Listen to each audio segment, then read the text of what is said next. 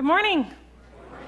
Welcome. Glad to see all of you this morning. See a bunch of smiling faces out there. Everybody looks alive and ready for this morning's service. That's exciting. I just have a few announcements I want to share with you this morning. First of all, ladies of the church, how many of you have a lot of purses in your closet that you don't use anymore? Ooh, just one. I don't believe you. I believe that all of you have purses in your closet you don't use anymore. I know that I do. Right now, the Archbold Fish Food Pantry is collecting purses. They want to fill the purses with nail clippers, a nail file, hand sanitizer, tissue, Band-Aids, and other small items, and then they're going to distribute them to women who come to the pantry during the months of August and September. So be a part of that and bring your purses in. There will be a blue tub in the narthex from now through July 30th. So go and clean out those closets, ladies. And gentlemen, any of you guys have purses? Also, coming up this Wednesday is our church-wide pool party at the Archbold Pool. We're going to begin our evening at 7 p.m. At the pavilion right near the pool. There's going to be activities related to baptism. And then at 8 o'clock, we'll be headed over to the pool, and everyone is welcome for that hour of swimming and poolside games. And I also hear prizes. Who doesn't love a good prize? So I hope all of you plan to attend that. Now let us stand and greet each other this morning.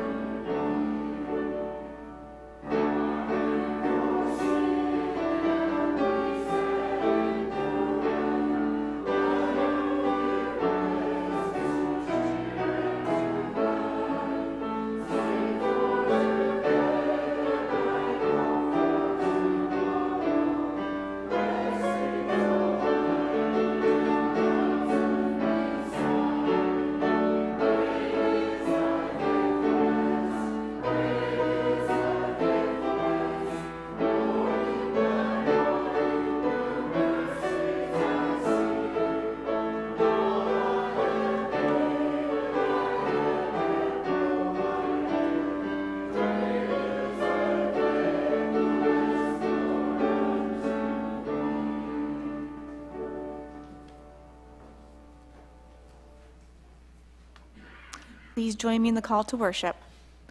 Holy Lord, maker of us all, you call us to love our neighbors as ourselves.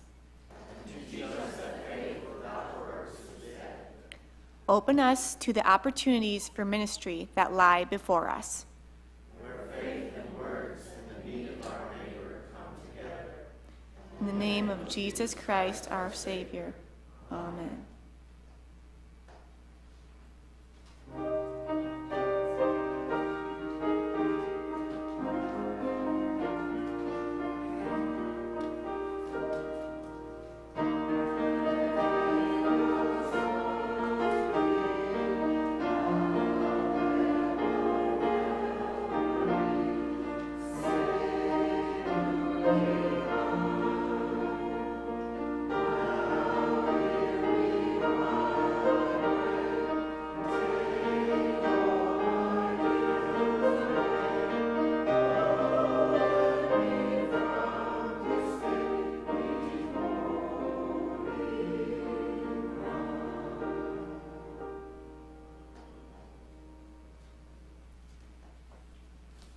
You may be seated.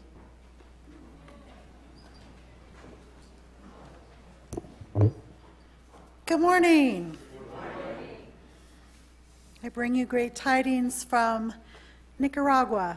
I have spoken several times with Pastor Jim, and on our Skype conversation last night, I even got photobombed a couple of times by people. They're having a wonderful time. But missions. We were supposed to have 2 mission trips this year, and we did successfully get this one underway, and I'm really excited about that. As one of the things that I am doing in the new program year, so to speak, is I am going to take on being chair of your missions team. So I will be excited to present different things and opportunities for us in the future to consider as just one of the things that we do here in the church. I want to turn your attention also to the worship bulletin this morning for those listed on the back who need additional prayers this week.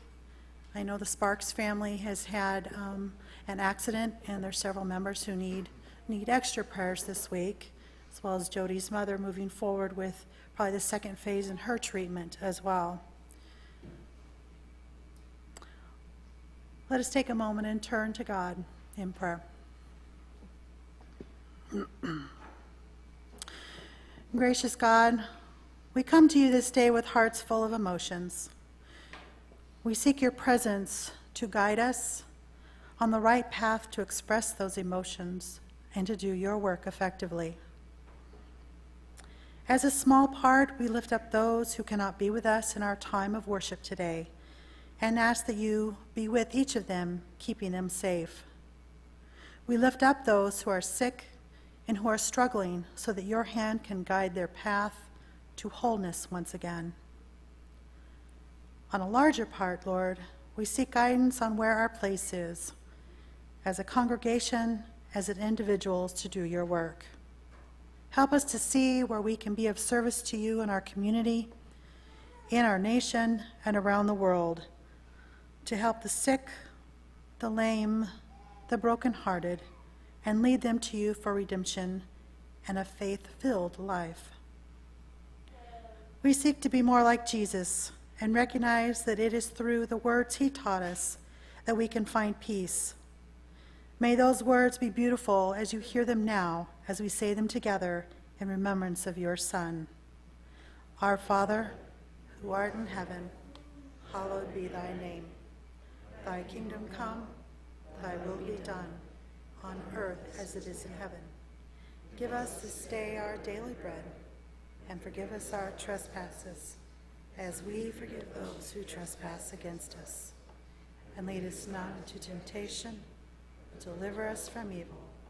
For thine is the kingdom, and the power, and the glory forever. Amen.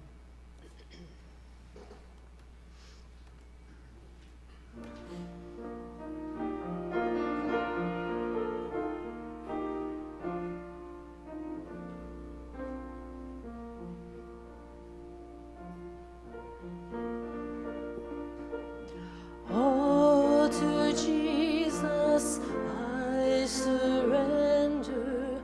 Oh, to him I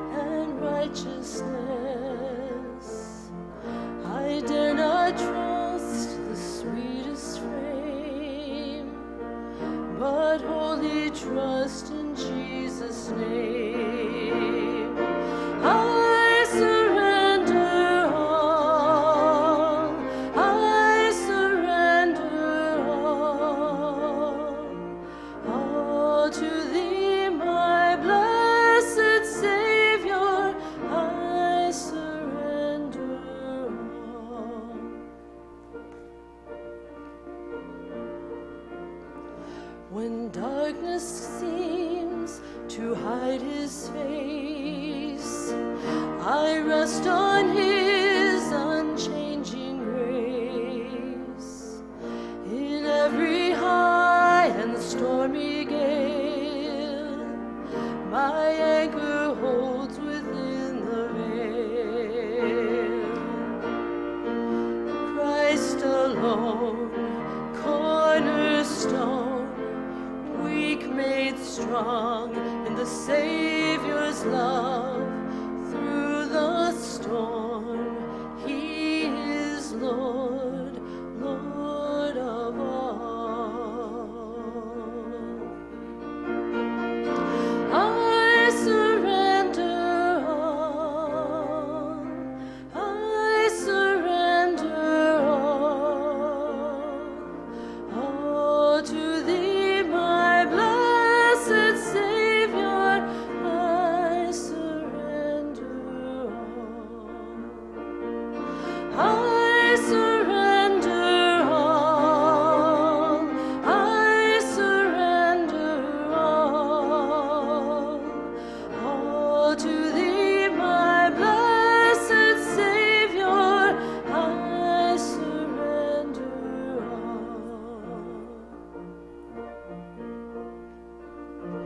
all to Jesus. I surrender, Lord, I give myself to thee. Fill me with thy love and power. Let thy blessing fall on me. I surrender all. I surrender all to thee, my blessed Savior. I surrender all. My hope is built on nothing less than Jesus' blood and righteousness. I dare not trust the sweetest frame, but wholly trust in Jesus' name.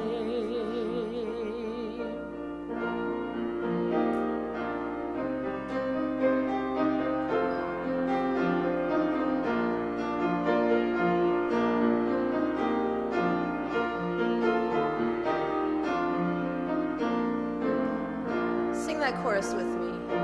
I surrender all. I surrender all to thee, my blessed Savior. I surrender all to thee, my blessed Savior. I surrender all.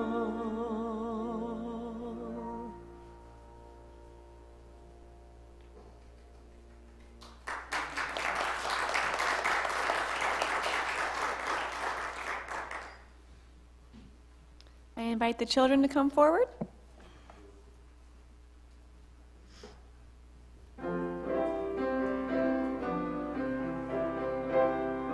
Jesus loves me, this I know, for the Bible tells me so. Little ones to him belong, they are weak, but he is strong. Yes, Jesus loves me. Yes, Jesus loves me. Yes, Jesus loves me. The Bible tells me so.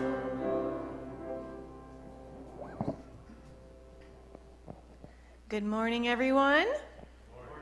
How are we doing this morning? Good. A little tired, maybe still. Yeah. You have a big. Still recovering from your 4th of July celebrations. Maybe. Yeah. No. All right. I'm going to ask you guys some questions this morning, and it has to do with the scripture that I'm going to read later on today. And I'm going to invite the congregation to join in with me. So I want you to raise your hand if you've ever heard the saying, don't talk the talk if you don't walk the walk, or some variation of that. All right, all right. Anyone up here? Anyone? No? Good? Okay. Now, what do you think that saying means? What's it mean? You don't know? No? It's kind of, what I'm going to say is it kind of means you got to practice what you preach. If you're going to talk about doing something, you got to do it. And so that's what our scripture is about today. Yeah? All right, great. And so a way that we can do that is we want to be good Christians. Jesus wants us to be disciples, and he wants us to help others follow him. And so we want to practice what we preach by doing that. So what are a couple ways that we can practice what we preach? How can we be disciples and be good Christians? What are some ideas? What are things that you can do? Anyone have any ideas? You're here right now. What is that called? What are you doing? Going to church? That could be one. How about singing, like Susie just did? That's a good way to be a disciple, and singing with other people. Maybe going out to people who are shut in, especially at Christmas time, singing Christmas carols and things like that. How about reading the Bible? That could be one. Memorizing verses in Scripture, sharing those things with other people. Any other thoughts? Anything else that you like to do to praise Jesus? All right, wow, slim pickings this morning. So those are a couple different ways that we can help to basically talk the talk and walk the walk, sharing our faith with others through just those different simple ways. It could be you're out on the playground, someone hurts themselves, you might say, you know what, let's pray about your boo-boo. Or you know someone who's sick. You can invite them to church, maybe Bible school, maybe coming to a children's program. Those are all ways that we can walk the walk. So think about that as you guys continue to enjoy your summer, and also as you head back to school, and that way you can share the good news with others. Let's pray. Heavenly Father, please help us to walk the walk in our faith journey. Encourage us to invite others to join us on that walk to help spread the good news of your word. In your name we pray, amen.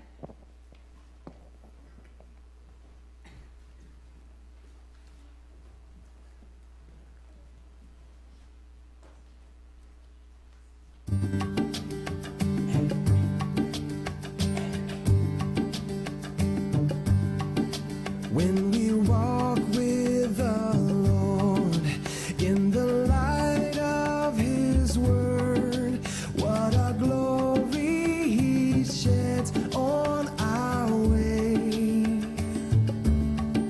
While we do his good will, he abides with us still, and with all who will trust and obey.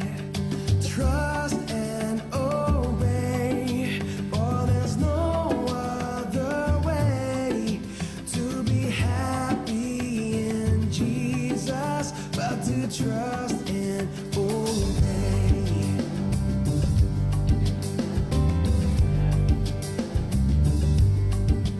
But we never can prove the delights of his love until all on the altar we lay.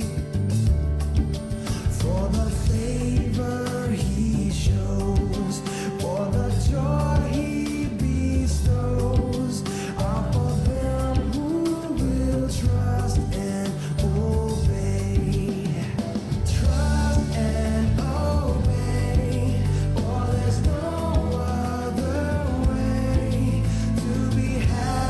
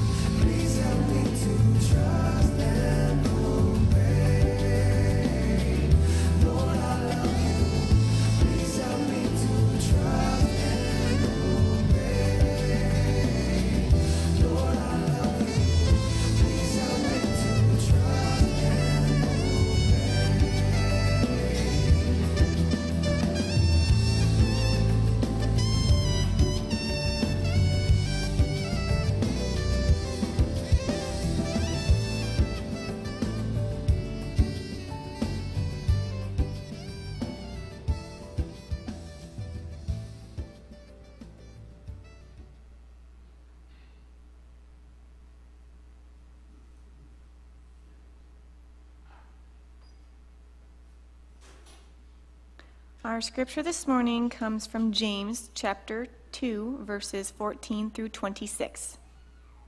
What good is it, my brothers and sisters, if you say you have faith but do not have works?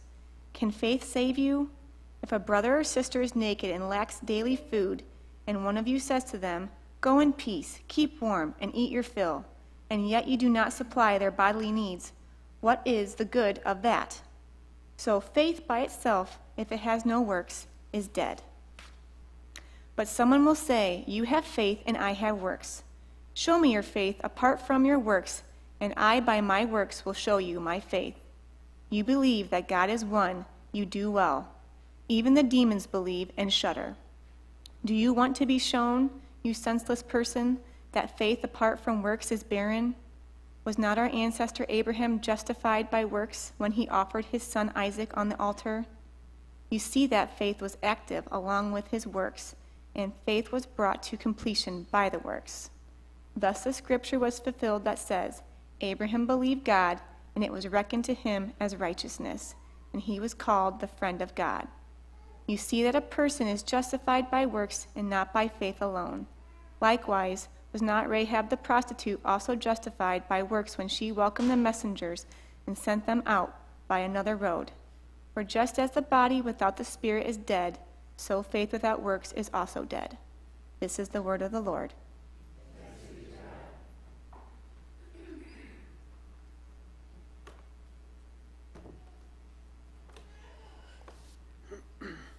Let us pray. Let my teachings fall like rain, and my words descend like dew, like showers on new grass, like abundant rain on tender plants. Heavenly Father, may the words shared this day be ones of love and encouragement to those who hear, and be inspiring to invoke participation in your kingdom to do good works. Amen. When Pastor Jim was starting to prepare for the mission trips this summer, he asked me if I would be willing to speak on one of the Sundays. I answered affirmatively without really thinking about it. Then he started speaking about storms, and from storms he went to preaching about Samaria, asking us where our Samaria is located for us as individuals and for us as a congregation. He was on a roll, working with us to see the needs that we have an opportunity to fill right here in our own backyards. Well, where's he at today? Now he and Hal are actually out there working with the people of Nicaragua on a mission trip. They're working to help build a chapel for the residents of Project Chacacente, to bring hope to a community that is off the beaten path and searching for their place in life. Originally, we were going to try and do a live interview with him and Hal during our pastoral prayer time so that they could share what they have been experiencing. And I have to admit, I'm glad that I asked him not to do it. The connections for our Skype conversations have been challenging, partly because of the rain and humidity. But in reality, it really would have been a tough act to follow. So let's talk a little bit about rain. Some people hate it, some people love it. As for me, I love the rain. And this should come as no great big surprise with me having been raised in the great state of Oregon.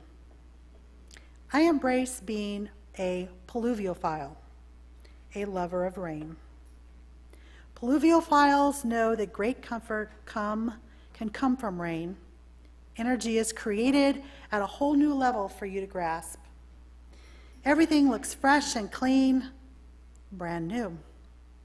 Peacefulness surrounds you, enabling you to be calm and focused.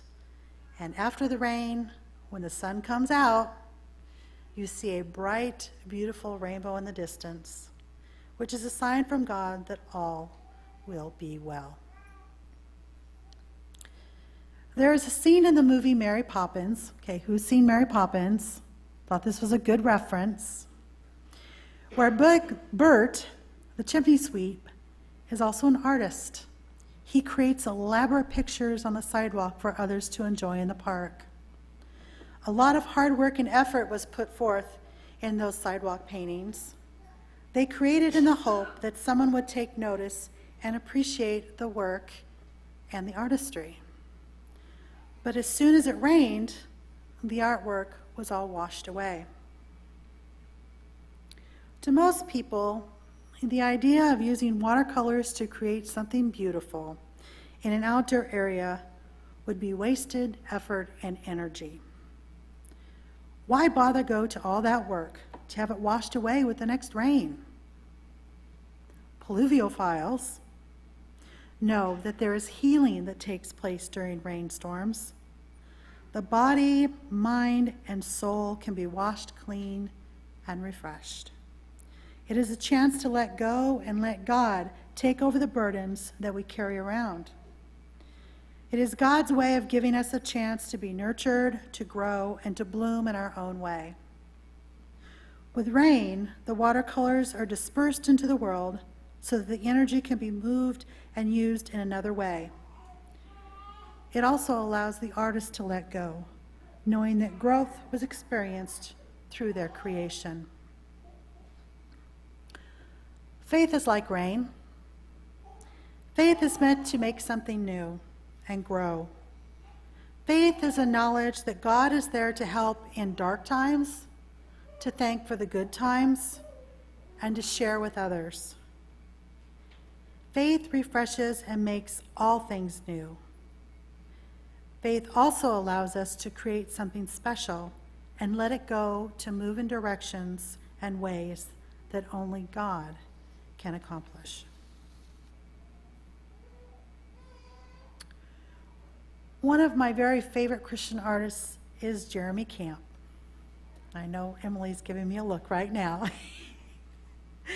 One of his original hits entitled Walk by Faith has continually helped me through times of change and times of strife while in ministry with Pastor Jim.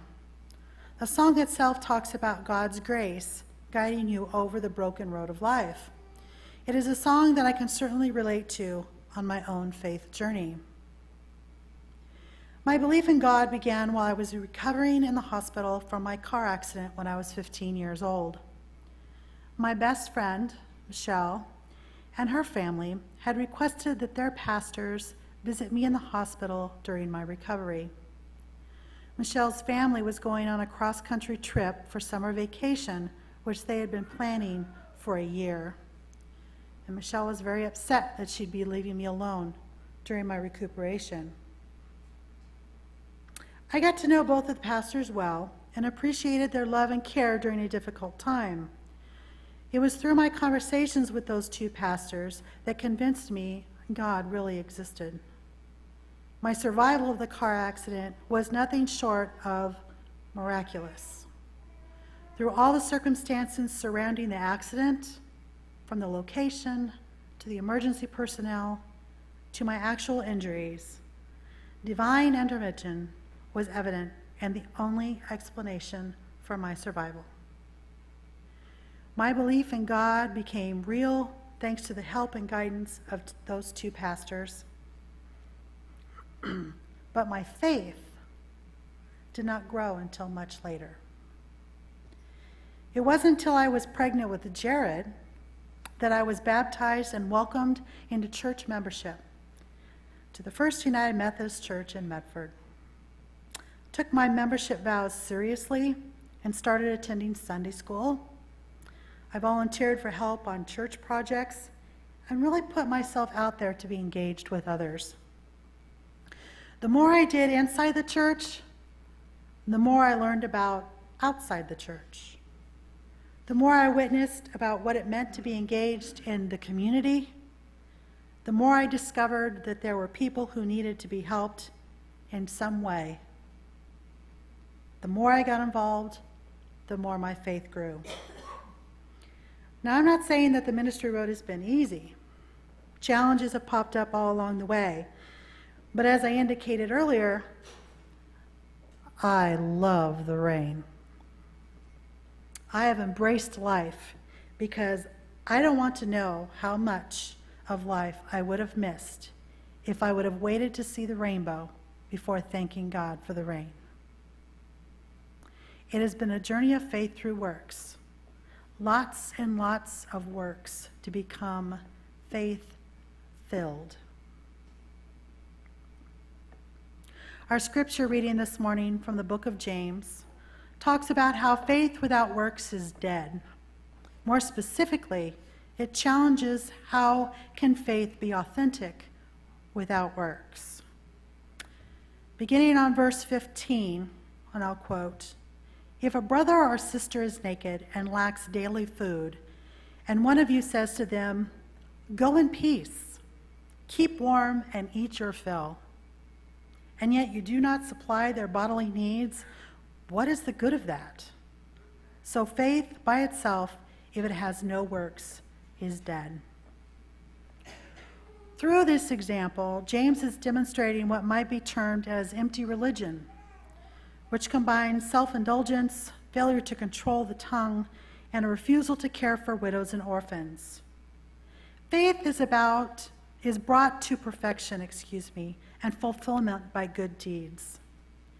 Faith is the subject from beginning to end. Deeds do not replace faith, they complete it. Because ultimately, the only thing that counts is faith working through love. The point is certainly not that works are a substitute for a faithful attitude. It is, rather, that the works reveal the faith-filled attitude and make faith alive. And I'll say that again. Works make faith come alive.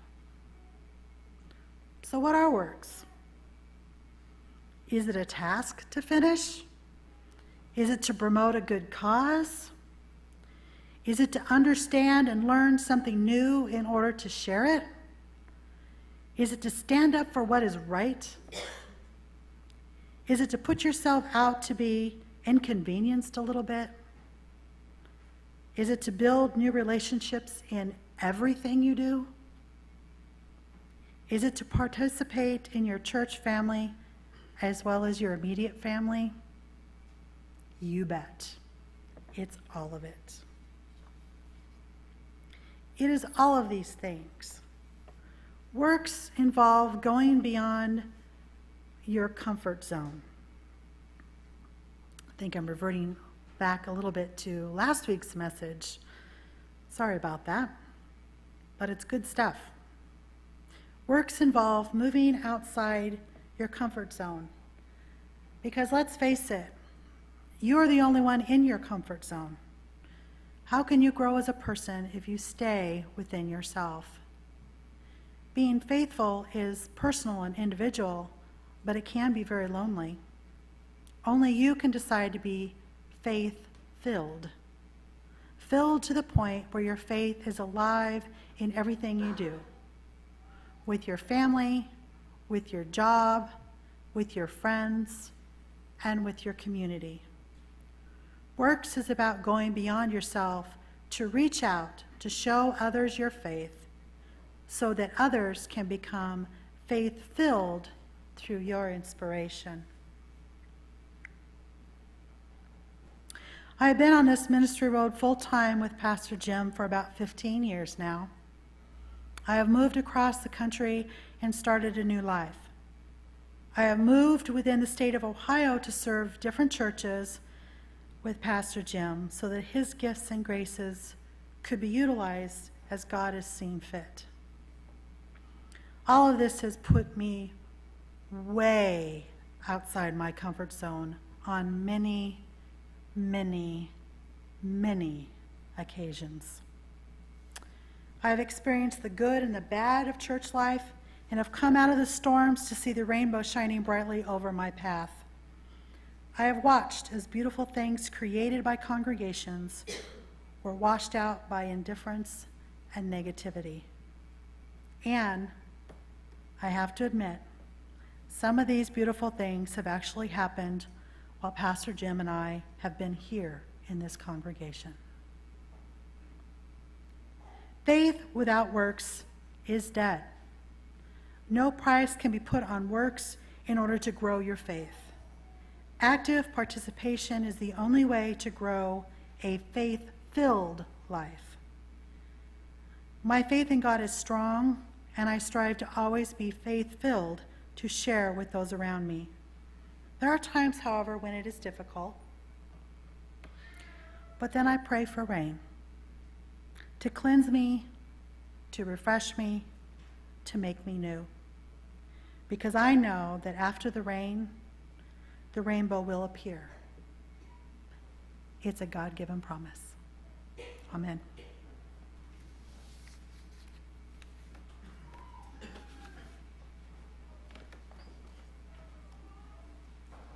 As the ushers come forward, you are reminded to fill out your response forms and place them in the offering plate.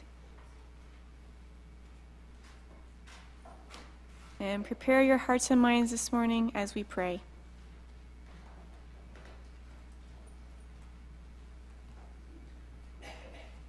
Generous God, we praise you for life itself and the spiritual renewal that you so freely give. Thank you for sending Jesus, who demonstrates what it means to be gentle and humble in heart. Gather our congregation in opportunities to respond to people's needs with tangible assistance. Fill us with your Spirit so that we are eager to help others, like Rebecca, who gave water to a stranger and did not expect a reward. May our offerings be acceptable in your sight. We pray through Christ our Lord. Amen.